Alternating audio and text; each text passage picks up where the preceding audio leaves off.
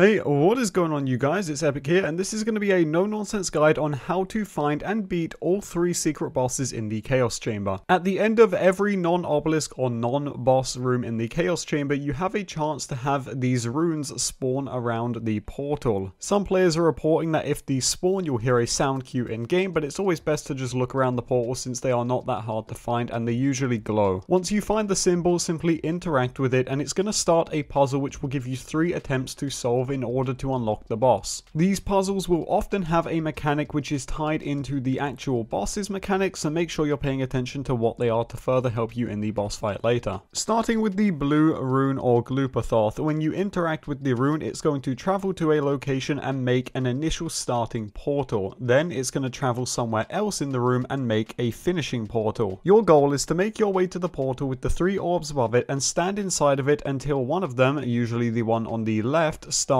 following you. It's going to follow the closest player to it, so if you're in a team, make sure that you communicate this. It is your job to lead it to the finishing portal without it touching anything in the room or without anyone shooting it or colliding with it. Once the orb is passing into the final portal, you want to shoot it to blow it up, and that is going to blow the portal up, and you would have beaten the Gloopathoth puzzle. Next up, we're going to be taking a look at the yellow portal. This one is for Bunnidhogg, and when you interact with this symbol, it's going to fly somewhere in the room, and it's going to make a shining yellow rock. Your goal here is to break the rock, which is going to uncover a symbol which you will then have to shoot again to break. But there is a little twist here. When you break the rock open, the symbol is going to have a flashlight attached to it, which is going to spin around trying to find the player. It is your job to avoid being seen by this light, and an easy way to do so is just simply turning away from it when it goes over you. If you are looking at the light while it shines at you, it will flash bright and the symbol will disappear. So when you're ready, simply break the rock and then quickly shoot at the symbol to break it, making sure that that flashlight does not see you. Once the rune blows up, you have completed the Bunnidhogg puzzle. And now finally for the green symbol, aka Barkenstein, when you interact with it, it will once again fly somewhere in the room, this time growing a mushroom out of the ground. When you're ready to start the puzzle, jump on the mushroom and it's going to shoot out a series of little mini mushrooms into the air that you're going to have to shoot in sequence. You'll know which one to shoot because it will be glowing purple, and if you fail to shoot them fast enough, then all of these spores will hit the ground and you will fail that puzzle. You'll have to do this 3 times, and each time you do it there will be more little spores for you to shoot, and if you are in co-op you will also have an increased amount too, so make sure your teammates are helping you out with this one. Repeat the sequence 3 times and you would have solved the Barkenstein puzzle. Now in order to fight the bosses, you're going to have to get to the end of the Chaos Chamber, and instead of taking the yellow portal after you finish your boss fight, there's going to be a red portal which appears instead. This is the one you're going to want to take in order to go and fight these secret bosses. When you head inside, the maker will start talking to you about how dead you're going to be, and then will flash a symbol giving you a hint on the boss you're going to be fighting first. Yellow will be for Bunnidhogg,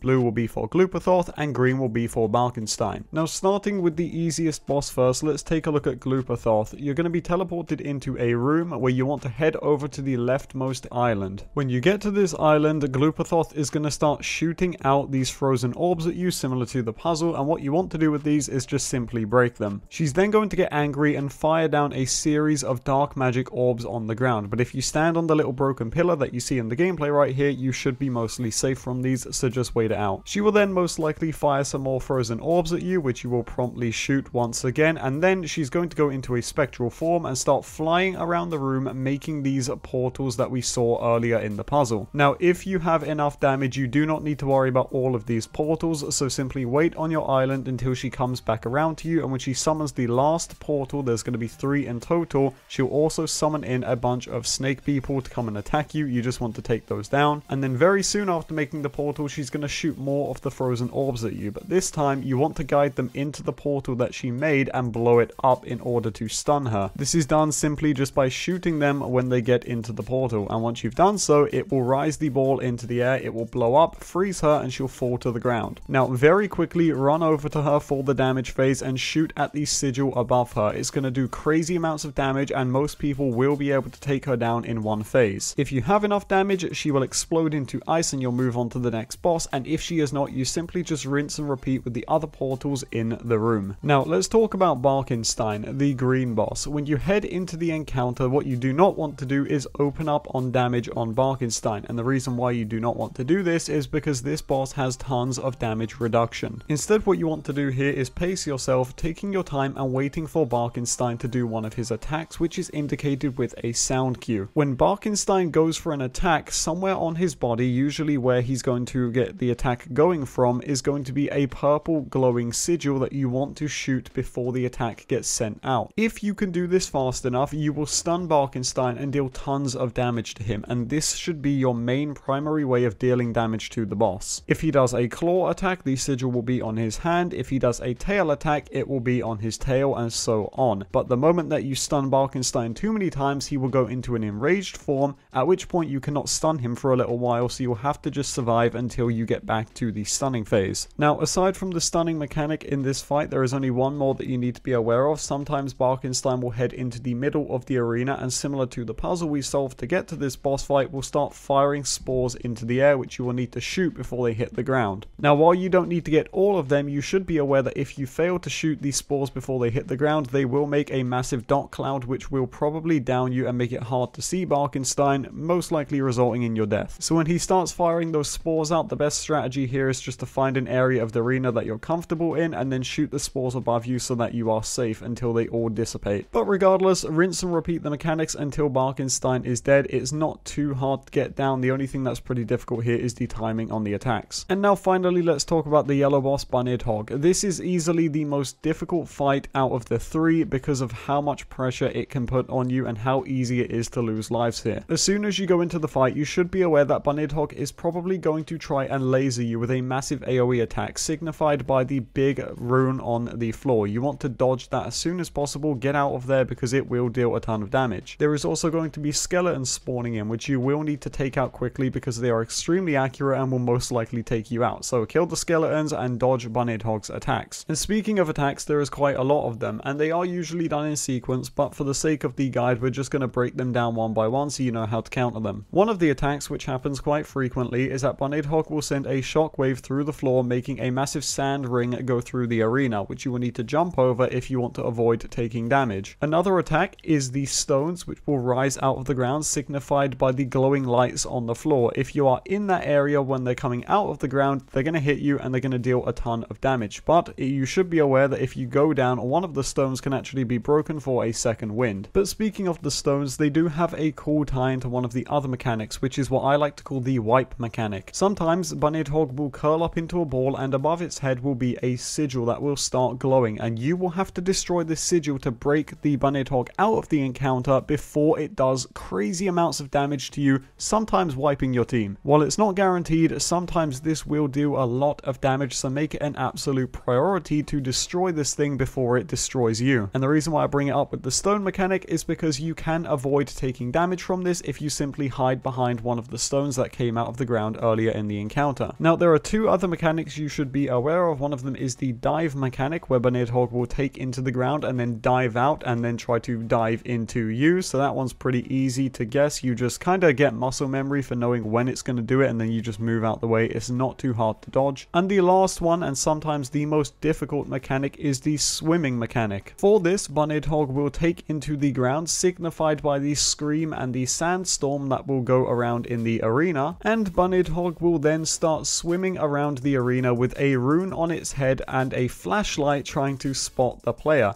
This is very easy to get away from. You simply just turn away from the flashlight every time it's about to look at you to avoid getting blinded and taking a ton of damage in the process. But speaking of damage, you will be actively taking damage during this mechanic, which means you need to end it as soon as possible, because trust me, it does not end for a very long time, and if you don't destroy that rune, it's probably going to end up with your whole team dying. So to do this, you guessed it, you simply just have to shoot at the rune on Bunnidhogg's head as it swims through the encounter to break it out of that phase. And while there is no real massive strat to taking this boss down, it's all about muscle memory, learning these mechanics, and being ready to counter each one of them when they come up. This is all about pressure, and if you can survive the pressure, you will have beaten Bunnidhogg. But there is one more secret boss to take down. However, we're not going to be covering that in this video, so thank you guys for watching. Really hope this helped you out, and I'll see you in the next one.